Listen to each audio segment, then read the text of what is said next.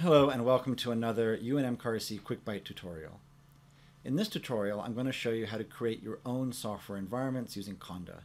In a previous Quick Byte, I showed you how to use predefined environment modules that we have created and that you'd need to contact us to create new ones. With Conda environments, you can create your own software environments. You can run the software that you need. All right, so the first thing we're going to do is load a Conda environment. So I'm going to type module load, and I'm going to use mini-conda for this demo. So I just type mini, hit tab to autocomplete mini-conda. Now the way that Conda works is it has a bunch of repositories and packages that it knows about, and when you request installation, it goes out to the internet to those repository servers, pulls the software you need, figures out all the dependencies or the other pieces of software that might be required, and installs them all in your home directory.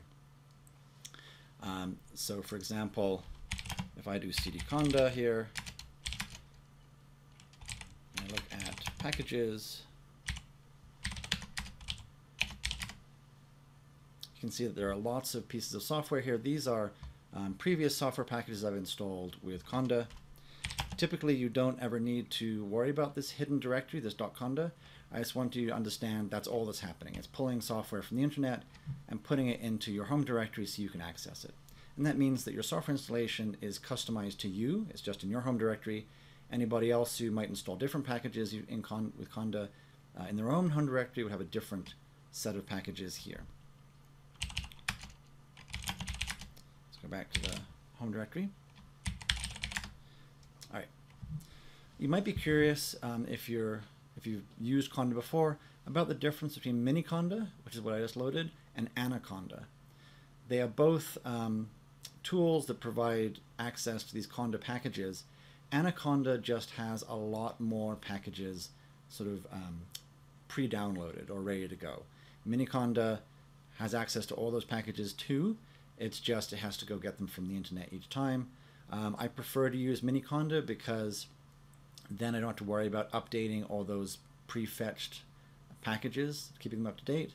Mini-conda will do that for me automatically since it goes out to the internet for everything anyway. All right, so let's take a look at the version of Conda that we've got here. So conda-v, and also that confirms the Conda command really is available. So let's go ahead and install a software package. You can see how this works. So I'm going to type conda create -n. Let's call it quick byte numpy. So what I'm doing here is I'm entering conda commands that will create a new software environment for me that I can load later anytime I need the software that I've installed into that environment. So conda create -n just tells the system what the name of the environment is going to be. I'm just going to call it quick byte numpy, and I'm going to install the numpy package. So numpy is a numerical recipes library for Python. It's very useful, and I'm going to use that for an example right now. And I'll come back to this example for other tutorials where we rely on this quick byte numpy environment.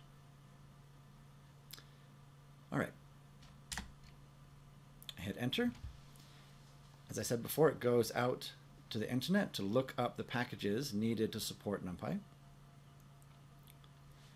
It gives a little warning here about NumPy not being the latest version. It's our job to maintain that version. This is not something that you will be able to update yourself.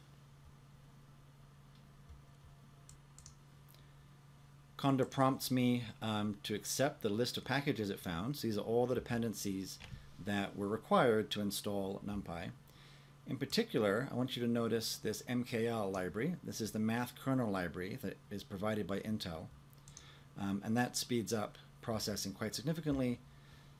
So we'll accept this list. It downloads those packages from the repositories and installs them into that .conda directory that I showed you earlier.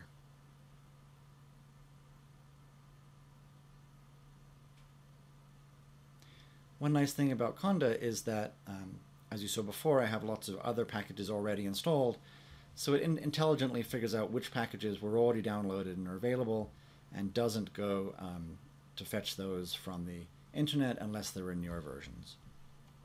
To see a list of the Conda environments that exist under my home directory, I can type Conda info --envs for environments, and here they all are, including the QuickByte NumPy environment that we just created. And it shows you the path where those packages for NumPy were installed. Alright, so I'm showing you a NumPy example. This works for thousands of other packages, particularly bioinformatics packages, but all sorts of things. So this is just an example of one particularly common package that you might install. So let's check to see whether, or let's look at how you actually use that NumPy package now that we've installed it under this Conda environment. The first thing I'm going to do is load the environment with Conda activate.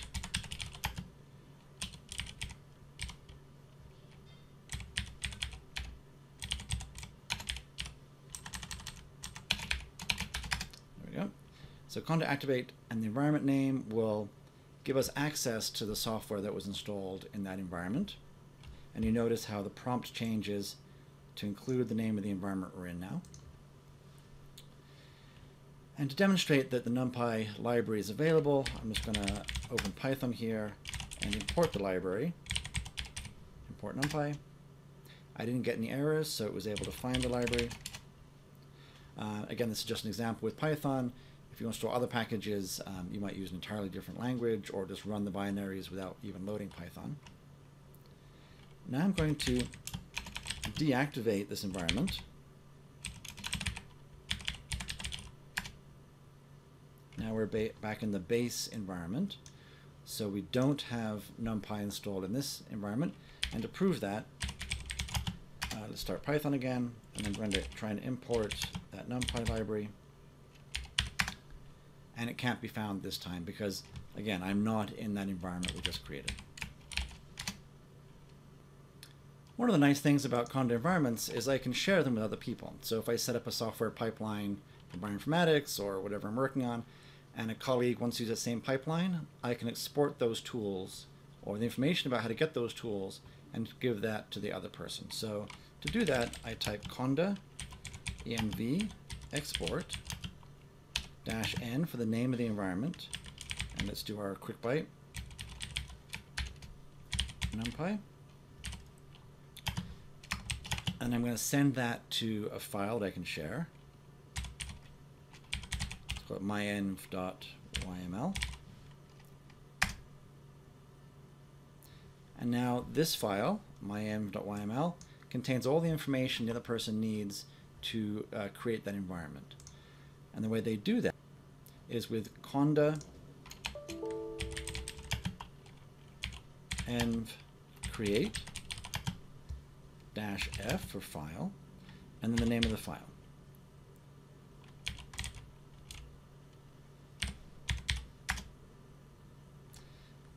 Now in this case, that environment obviously already exists, so it didn't create it.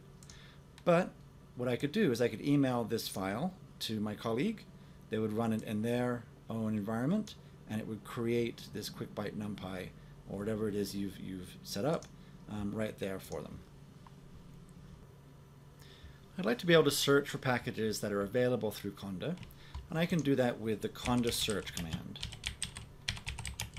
So for example, if I wanted to install SciPy, which is a collection of scientific libraries for Python, I can type Conda search SciPy, and here are all the different versions that it found in the various repositories. As another example, if I wanted to install something called Chime,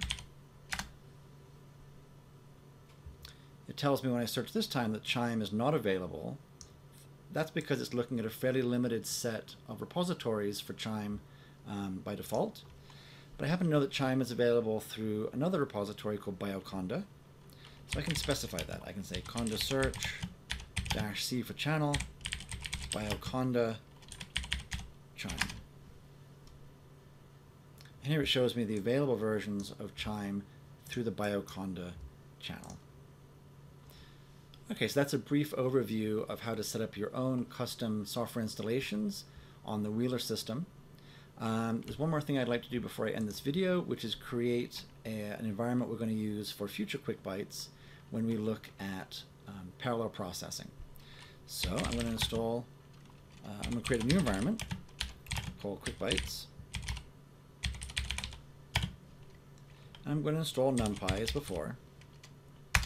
And this will also give me an opportunity to show you how to add additional packages to existing environments.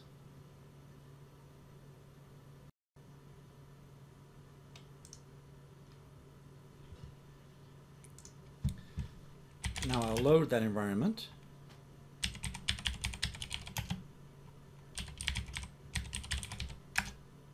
And I can add packages to it with Conda install. So I'm going to add a package called MPI4Pi that we'll use in a future tutorial on parallel processing.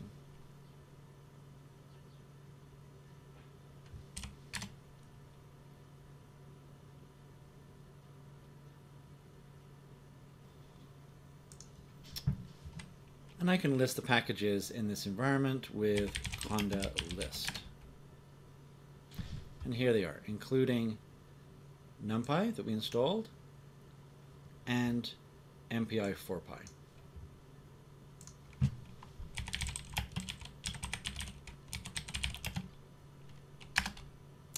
If I want to remove a package, for example, if I want to remove that Quick Bytes NumPy environment that I had earlier, I can type Conda and remove and the name of the environment. Now this deletes the environment completely. I'd have to recreate it if I wanted to use the packages in there again.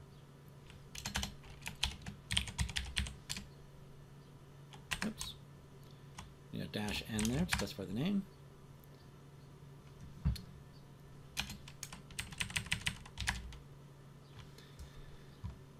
We see that Quick Byte NumPy environment that I created at the beginning of this tutorial is gone. All right, I'm going to end the video there, but I hope to see you again for other Quick Byte tutorials. Bye-bye.